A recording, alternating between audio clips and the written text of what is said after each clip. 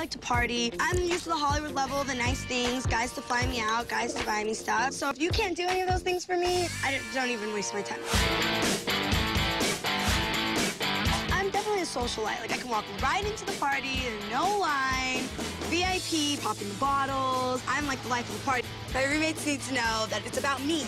Me, me, me, me, me. The minute I get into this house, I'm gonna do what I wanna do, and there are no rules because I make up the rules. Guys don't want girls. Like, you still gotta be classy. Like, if you're gonna fight a girl and you're gonna hurt someone or you're gonna do something that makes yourself look bad, because it all makes yourself look, it's not like cute to do that. It's not ladylike. But if you do it, like, in a classy way, like, where you're the victim, like, I'm always the victim. Like, she did this, and that's why I lashed out at her. I just really hope that my roommates are sane, because I don't deal with insane bitches.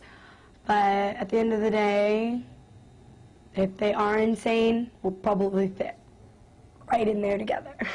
They'll probably see me drunk. I don't know. Often.